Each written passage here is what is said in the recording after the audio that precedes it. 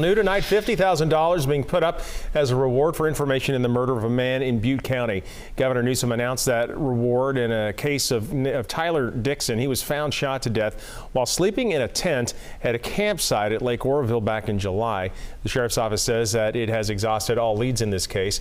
Now, the governor is allowed to issue these enhanced rewards to help encourage people who might know something about these cases to come forward.